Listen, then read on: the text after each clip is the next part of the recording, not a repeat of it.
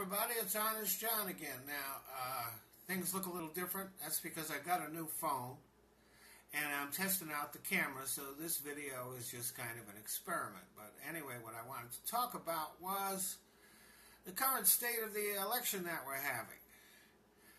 On the Democrat side, we have Hillary and Bernie. They're talking about income inequality, women's rights, raising the minimum wage,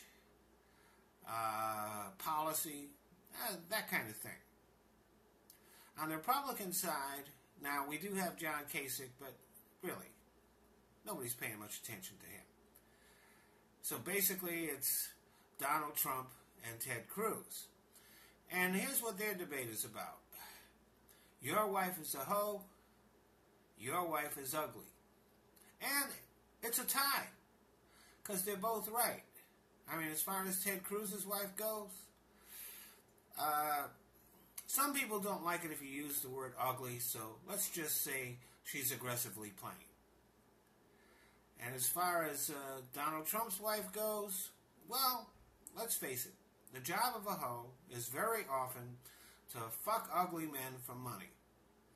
And that's a pretty accurate description about what she's doing. Thanks for listening.